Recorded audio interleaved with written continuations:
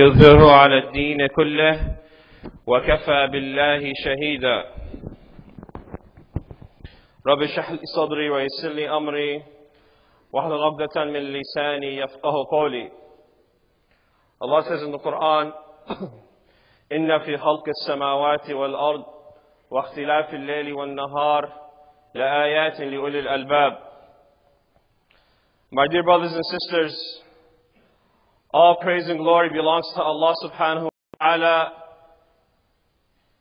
who blessed us, who guided us, who's given us the ability to think, to walk, and has given us the ability to distinguish right from wrong. And for that, we are ever thankful to Allah subhanahu wa ta'ala for this blessing. Especially on a day where nor wealth, nor sons or daughters will be of any help except the deeds we earn. يوم لا ينفع مال ولا بنون إلا من أتى الله بقلب سليم. On the day except the one who comes to Allah subhanahu wa ta'ala with a pure and clean heart. قلب سليمة من كل سوء, a heart that is free from all impurities. We ask Allah subhanahu wa ta'ala, as we gather here in these few minutes, in this precious time, in the best time of the day, in the best day of the week, that we purify our hearts, remove animosity, jealousy, and envy and hatred, and replace it with mercy, compassion, understanding, and love, especially as brothers and sisters, in a time where so many are trying to divide us. So many are trying to split us, whether it's here or overseas. But we control our actions and our intentions. So as you sit here, brother and sister, purify your intention, purify your heart. And one way to do so is to always be thankful to Allah subhanahu wa ta'ala and realize that what you have is a great blessing. And La ilaha illallah Muhammadur Rasulullah. In a country where over 98% of people do not believe in Allah the way they're supposed to. We're about 1%. Not because we're better than anyone or chosen. Allah subhanahu wa ta'ala gave us hidayah and guidance. So we have a big task ahead of us. We have a big responsibility that Allah has blessed us, but now He's testing us with blessings. Others are tested in different ways. Allah subhanahu wa ta'ala is seeing, are we going to be true servants, thankful and show gratitude? As Allah says, وَلَئِن شَكَرْتُمْ لَأَزِيدَنَّكُمْ. That when you're thankful and you show gratitude to Allah subhanahu wa ta'ala, Allah increases you. And here it's not limited to any particular thing. You know, you make dua, وَقُلْ رَبِّ زِدْنَ عِلْمًا. That, oh Allah, increase me in knowledge. But here, the increase, when you're thankful to Allah subhanahu wa ta'ala, is not limited to only knowledge, but everything that is beneficial to us as humans. So we come with a grateful attitude, a positive attitude, and realize this day, this second you're alive is another second of opportunity that many others don't have. That many others have left, have passed away. So you're given that extra second, extra breath of opportunity to remember Allah subhanahu wa ta'ala, to worship Allah subhanahu wa ta'ala, to get close to Allah subhanahu wa ta'ala. When Allah says, وَابْتَغُوا إِلَيْهِ الْوَسِيلَةِ, seek the ways to Allah subhanahu wa ta'ala. And there's many different ways to accomplish that goal. All of us do it within our own capacity. But we have to not have that feeling of relaxation, of stagnation, that it's okay to relax, that tomorrow I'll do it because tomorrow may never come. Many have said tomorrow before you. Many have said that yes, one day, but that day never come. The time is now. Your time is now, brothers and sisters. Whether you're 5, 10, 20, 30, 40, 60, it doesn't matter. We all have a mission and responsibility to get closer to Allah subhanahu wa ta'ala and make sure that this light of Islam reaches all doors in this country. So together we complete each other. So then we realize there's no time. You know, if a house is on fire, you're not going to ask your wife, was it because of the dinner or because of what got burned? No. There's no time to argue. You either all get saved or all will burn. You're in it together, brothers and sisters. So once we realize this, all of us are a special component All of us are special and have potential to be great. So when we hear the stories of the Sahaba, the companions of the Prophet Muhammad ﷺ, we realize those are not fairy tales. Those are not bedtime stories, but rather humans who were the worst of people. But Allah has elevated to become the best of people because of La ilaha illallah Muhammad Rasulullah. So in the ayah I mentioned in the beginning, when Allah talks about verily in the alternation of the night, in the creation of the heavens and the earth, in the alternation of the night and the day are clear signs. Allah subhanahu wa ta'ala talks about, specifies a group of people, ulil albab, a people who think and reflect, but also they have another, characteristic, and that is that their minds avoid useless information, useless knowledge that's not beneficial in this life or the next. When Allah subhanahu wa ta'ala talks about the believers and mu'minun, in the same surah, Surah Al-Mu'minun, He talks, وَهُمْ عَنِ اللَّهُ مُعْرِضُونَ. That one of the characteristics that when it comes to vain talk, useless talk, they avoid it. They stay away from it. SubhanAllah, we live in a time where we probably do avoid, especially the younger generation, that vain talk when it comes to circles. But now we have Snapchat, Instagram, Facebook, and Twitter, and all these different devices that have useless information. Knowledge that will not benefit you, but rather destroys your attention span, your concentration, your focus, your lack of seeking true knowledge. Why? Because our minds have become programmed to only watch 8-second videos, or 20-second videos, or to read statuses, and so forth. That it becomes hard to sit and listen to a Shaykh, or to a scholar, or to be a true student of knowledge, or to memorize Quran, because of these devices. So then we have a role as a family and a responsibility to make sure that these don't overtake us, that you're always in control. But then Allah subhanahu wa ta'ala talks about also the concept here that, the same sky, we see it, we say subhanallah. Billions of other people see that same sky, they say it was an accident. Or this happened, it was science. For that, we're thankful to Allah subhanahu wa ta'ala that He's given us the ability to recognize a reality that exists, did not happen on its own, but rather by the will and authority of Allah subhanahu wa ta'ala. So sometimes it's very important that we take these times, especially in our days off, these vacation days, days like this, where you take your family to reflect on ponder. When you go to the park, when you go to the zoo, or wherever you go here in Dallas, is to focus on these creations and connect the dots to Allah subhanahu wa ta'ala and realize how great and powerful Allah subhanahu wa ta'ala. And this is why in Surah Al-Baqarah, when Allah talks about وَاسْتَعِينُوا بِالصَّبْرِ وَالصَّلَاةِ, that when we seek Allah subhanahu wa ta'ala through patience and salah, and one of the characteristics and components of salah in order for it to have an actual impact is that we have khushu'. That we actually have, and khushu' here has many different interpretations, but you're overwhelmed by the remembrance of Allah to the extent that nothing around you distracts you. But also another explanation by the scholars is that you get a taste of the next life. That you get a taste of meeting Allah subhanahu wa ta'ala in your salah. That you realize you're powerless, standing before the most powerful. And when you see somebody famous sometimes, your body becomes numb, become nervous. Right? You're going to meet somebody very important, whether in a company, whether in a mall or whatever it may be. وَلِلَّهِ مَثَلُ الْأَعْلَى.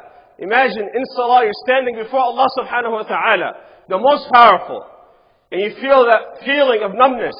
Your body becomes numb. And then you say Allahu Akbar. Then you say Allah is greater than anything and everything. You put the dunya behind you. And you have that meeting with Allah subhanahu wa ta'ala. You're talking directly to Allah subhanahu wa ta'ala. You're asking Allah subhanahu wa ta'ala. You put your forehead on the ground to Allah subhanahu wa ta'ala, acknowledging we are the slaves of Allah subhanahu wa ta'ala, the servants of Allah subhanahu wa ta'ala. That without Allah we're not anything. Without Allah subhanahu wa ta'ala, without Islam, without La ilaha illallah, our life is empty and meaningless. Life without Islam is empty and meaningless, my dear brothers and sisters. So then you realize, you put your life back in focus, in perspective.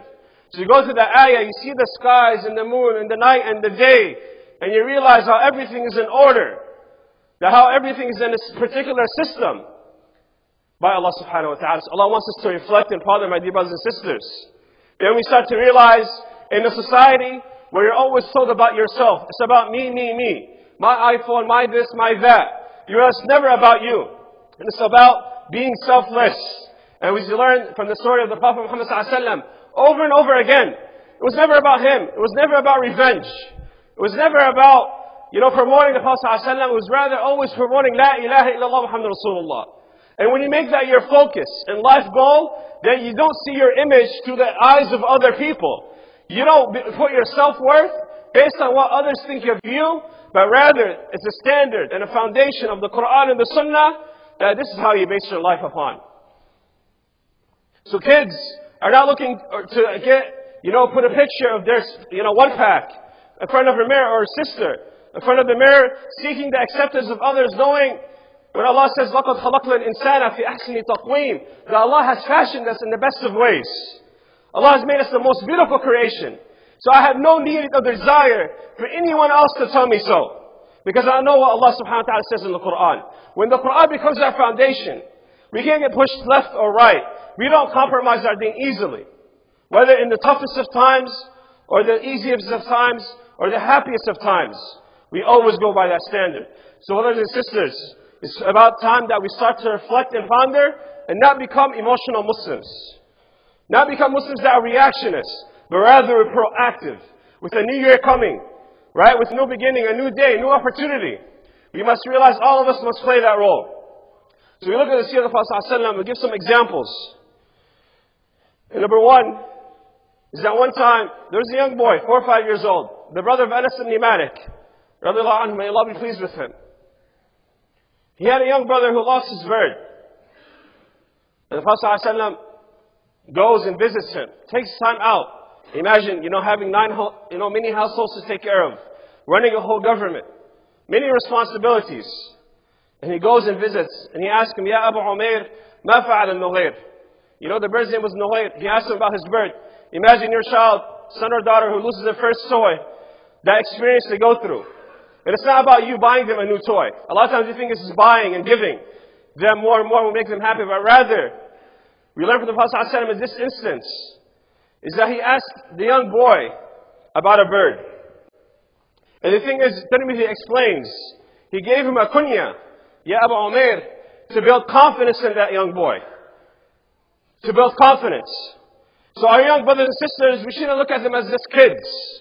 Or say they're the leaders of tomorrow, because reality, they're the leaders of today.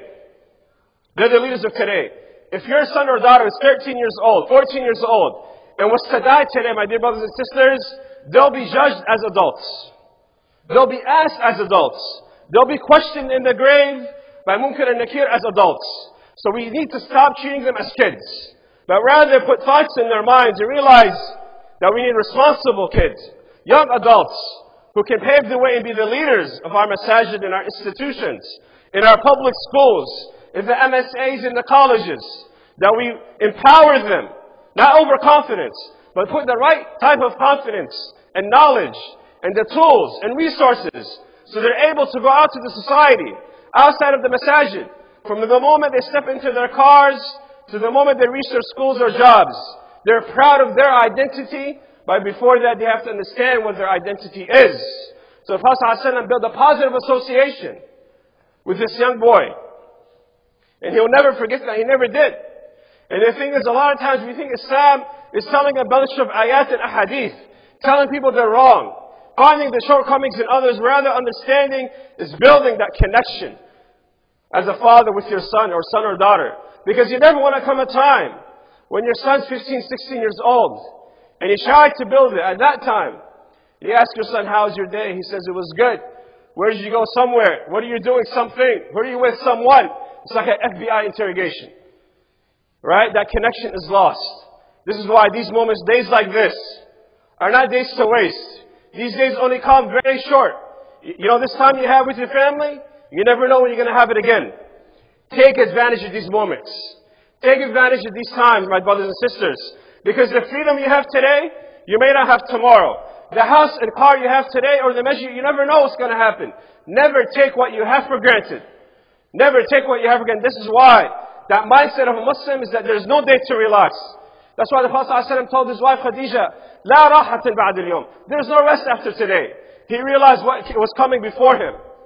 It was not going to be easy. But he knew he had to build and start with his family and those close to him and build that solid foundation. Another thing is, brothers and sisters, is that when we do this, is that when we deal and give da'wah, and call others to Allah subhanahu wa ta'ala, is to be able to understand the person you're talking to, the group you're talking to, or who you're addressing. People work at different levels. So whether you're talking to an atheist or a Buddhist or somebody who's thinking about leaving Islam altogether, we should be able to approach people in the right way. And half of knowledge is to know when you don't know. Not to speak when you don't know. It's to know when you don't know and say, I don't know. And direct people in the right direction. So the Prophet ﷺ, during the Battle of Badr, asked one of the companions, or sent one of the companions to find out how many men they had, how many soldiers they had in the Battle of Badr, the Quraysh. So the Sahabi interrogated the young boy from them, and he wasn't able to give the answer. Prophet ﷺ asked him a very simple question. How many camels do they have? And they always said between 9 and 10. Prophet ﷺ said they have around 1,000 men. He didn't even have to ask the question to get the answer. He realized the psychology of the Arabs was that every camel represented such an amount of men. And that the young boy can remember something small in number but big in size. So he asked him the question and he got the answer without having to ask the question directly. You know, when you get to that level, and sisters, when you build a level of communication with your wife, with your children, where you're able to have those kind of conversations, where being nice is normal. Right? Sitting up at the lunch at a public school and being nice to your siblings is a normal thing. Being nice to your wife is a normal thing. That we're able to communicate without arguing. And, not having trust in each other. But have these solid principles of trust, loyalty, communication. Where yes, you're going to have those days where you disagree. As a family, as a community, as individuals. But you realize the foundation of La ilaha illallah overpowers everything. So you get angry for Allah, and you're happy for Allah subhanahu wa ta'ala. So we learn from the Prophet ﷺ that he interacted with his community. He interacted with the young of the community on a consistent basis. So then, when you have people like Usama ibn Zayd, who's 16 years old, leading an army of giants, they followed. They had confidence in the young Sahaba, who though just years before that were burying their own daughters alive. Had no respect for each other. But now they separated all these imaginary walls of nationalism, tribalism, black and white, Asian, Arab, not Arab. They put all that to the side and realize there's a bond that can never be broken. And that bond is La ilaha illallah Muhammad Rasulullah. And I emphasize that, my dear brothers and sisters, because a lot of times we hear about the walls that are being built around us. But a lot of times we have a lot of walls that we have to break ourselves. We have to break ourselves. You know, one of the things I do in Tampa is I'm a middle school and high school Islamic studies teacher. And I was teaching the senior boys. They asked a question about, spending time. They were talking about in Ramadan how many people spend 6-7 hours in hookah lounges. Alright? Right after Taraweeh. So we avoided the fiqh part of it. But the idea is they're asking about marriage. And I said, subhanAllah, you guys at this age, fantasize, think about getting married. And all these different things. And then when people actually get married, and actually have a wife, an institution that in Islam, they don't spend time with their wife. They rather spend 6 hours outside of the house, wasting their time playing cards. And then you ask, why is there lack of communication? Why is there so many marriage problems? Why are all these things happening? The answer lies within us, brothers and sisters. Is that we waste our time doing things, not realizing what we have is so great. That we're seeking something outside, seeking the pursuit of happiness. Not realizing what we have in our house is the best thing. Not realizing those kids of yours, when they smile in your face, it's priceless. That dinner you get in your house, never take it for granted. There's many that don't get that. That you're able to walk and sit and relax. Overseas, many people are wondering, are they going to be bombed today or not? Are they going to have a meal the next day? How are they going to cover themselves in the cold? Right? So I know we're testing the opposite way. Because they know their enemy. The enemy is clear. Here, the shaitan comes from many different angles. And this is why you realize in the Quran when Allah says, when He addresses Adam alayhi salam, He doesn't tell Adam not to eat from the tree. He says, وَلَا تَقْرَبُوا هَذِهِ الشَّجَرَةِ Don't even go near it. The same thing about zina. وَلَا تَقْرَبُوا الزِّنَا Don't go near fornication. He didn't say don't do it itself. He said avoid everything and anything that will lead to the disobedience of Allah subhanahu wa ta'ala. Because then we realize that it's not about halal and haram. Islam is a way of life that teaches us how to use the bathroom, to how to run a business, to how to have a relationship, to how to interact and how to agree and disagree. So then you realize that this is so powerful, that it's bigger than you and me. So then you realize that these moments you have, that 6 hours you have, is not something you can waste easily like that. You can't just throw it away. And then ask the world, why you don't feel sorry for us? No. We have to remove these walls. And realize, subhanAllah, I came here a couple of days ago, and I'm visiting from Tampa, and subhanAllah, we saw the gym here. It's a great blessing you guys have, and the activities you guys have, and the mashayikh and scholars you guys have in your community. And a lot of times what we tend to do is, we seek, we go to conferences, we go to the place, it's good. But what we realize is that what you have here is great. That there's not really much need to go outside. If you're to take advantage of the resources we have here, subhanAllah, you would realize, subhanAllah, and when I'm in a principal of a weekend school, we had many refugees come from Syria, Afghanistan, Somalia. And our court that we have is an outdoor court that hasn't been remodeled in 20 years. Has a lot of issues. But they were so happy. It was the best thing they saw. They appreciated the basketball court. They appreciated the rundown soccer field. It was like they're like, هذا المكان بجنة. They were so excited. Simple. SubhanAllah, even when it came time for lunch, many wouldn't eat lunch because they said, they didn't have money to pay for it. Because buildings are only valuable because of the people that come to it. The Prophet spent 13 years building companions, personalities. So there was no need to do a fundraiser for Masjid Quba. Why? Because he realized there were the youth who built it on their own, with their own hands. They realized the importance of having a place to remember Allah subhanahu wa ta'ala. And when we train and love our kids and teach them the importance of Islam, they'll have $400 instead of buying LeBron shoes, or buying a jersey, or a video game, or PS4. They say, Baba, no. This $400, $100 for the masjid, $100 for the library, $100 to those refugees overseas, and $100 for whatever activity that's going on in our school. Their mindset changes. And when a father sees his son or daughter want to spend for the sake of Allah, of course they'll give. And they'll give and they'll invest. Why? Because it sees how it affects their kids. So we have to build that connection. The problem is never money and resources. Trust me, it's not the problem. We have the resources. We have the minds. We have the professionalism. We have the ability. That's not the issue. The issue is putting it in use and practice. And sometimes that takes you not sacrificing that TV and that extra leisure time and working and putting that mindset. And then you'll have families. These families make a community. So then when somebody says something on TV about Islam and Muslims, you're not affected by that as much. We're not put into fear, not realizing we're not second-class citizens. Allah subhanahu wa ta'ala has blessed us to be citizens of a country where Allah has created. And Allah has given us the ability to work here. And Allah subhanahu wa ta'ala has given us the ability to be successful. No one else. Allah can take it away at any time, and He gives it at any time. And once you realize that everything's in the hands of Allah subhanahu wa ta'ala, then you keep moving forward and not looking back. أقول قولي هذا استغفر إن الله غفور رحيم.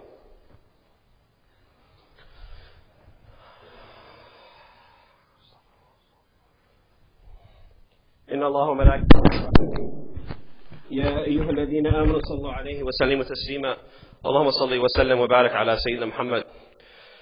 My dear brothers and sisters, Allah says أتأمرون الناس بالبر وتنسون أنفسكم وأنتم تتلون الكتاب أفلا تعقلون. SubhanAllah, Allah says that you command people with righteousness and birr, and you forget about your own selves. And Allah says, do you not reflect and think? SubhanAllah, a lot of times, ta'qilun, the opposite of it is being jahil or ignorant. And a lot of times translated as ignorance. The reality is, if you look at Abu Jahl, during the time of Prophet ﷺ, who was the biggest enemy of Islam at that time, he wasn't really ignorant, in the sense that he didn't have knowledge. He knew the truth. He understood the Quran better than all of us probably did. Or will. He understood the Arabic language. So ignorance wasn't his issue. Is that he had an emotional bias that prevented him from making irrational decisions. So even though he knew the truth and he saw the truth and was around the truth, it didn't reach the heart. So as we said in the beginning, when we reflect and ponder around the things about us, that we see the sky, we see the things, we realize that this is all from Allah subhanahu wa ta'ala. And then when you see through the eyes and the lens of Islam and the example and the standard of Prophet Muhammad sallallahu alaihi wasallam, then everything starts to make sense. You don't say, why is this happening? You understand that this is all from Allah. And then in one of the ahadith of Prophet sallallahu alaihi wasallam, which interpretation goes that everything that happens to the believer is khair, is good. And you may say, how is that? Because everything comes from Allah subhanahu wa ta'ala. And you realize any shortcomings from us, ourselves. That there's, I did something wrong. This happened because Allah has given me a sign. I was in ghafla, I was in heedlessness, I was in sleep. And it's time to wake up and realize that, I can't do this again. We can't do the same thing and expect a better result. So then, brothers and sisters, as we start, subhanAllah, a new year and a new time to reflect and ponder, just realize this is not the time to get arguments about holidays and celebrating holidays. It's not a time to argue about, these things that put people and divide us. But rather leave that for the scholars. What we need to focus on is realize that these days we have, we need to plan, because if you plan to fail, you fail to plan. And what happens is, we just live life, by day, not realizing what we want. These things just happen. So plan your life. Set goals for yourself, for your family. What things you want to avoid. How you want to make this a better year. For your community, for yourself as an individual.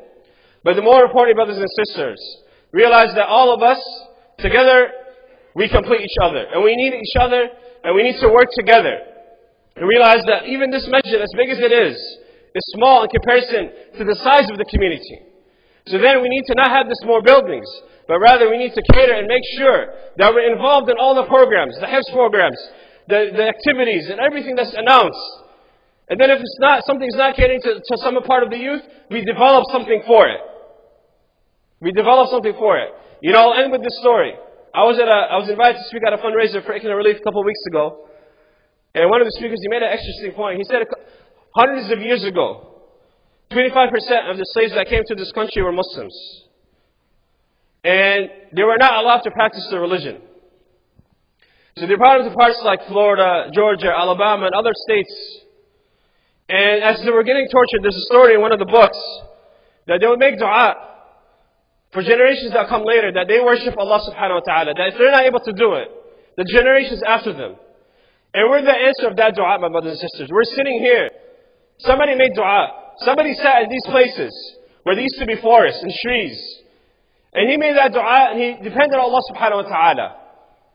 And we're the answer of that dua. And the thing is, sooner or later our kids will be adults. And they'll have kids and generations will come. And many of us came from 1,000 years of Islamic history. And we come to this country, leave everything behind, and started a new beginning in our lives. The thing is, don't underestimate the power of dua and sincerity towards Allah subhanahu wa ta'ala. That hundreds of years from today, that people were praying in this masjid because of you. Because of your efforts. That Allah subhanahu wa ta'ala has put barakah in. Because you did it with a pure and clean heart. So don't underestimate this. That 1,000 years from now, that people will be making dua for you. So Islam will not come and go. It will not be something to be studied in history books. Or say this is what it used to be in America. But rather, they say this is how it started in America. Because of the work of us, brothers and sisters, from the tawfiq of Allah subhanahu wa ta'ala. So never, never underestimate your power and your potential. Allahumma hadina fi man hadayt. Wa'afina fi man afayt. Wa barak lana fi ma a'tayt. Wa qina subhana sharra ma qadayt. Allahumma innaka afuwan tuhibbul afwa fa'fu anna. اللهم اغفر لنا إنك أنت الغفور الرحيم اللهم تب علينا إنك أنت التواب الرحيم اللهم اعز الإسلام والمسلمين اللهم انصر الإسلام والمسلمين اللهم اشف مرضانا وارحم موتانا وتوفنا مسلمين والحقنا بالصالحين وقنا عذاب النار وقم الصلاة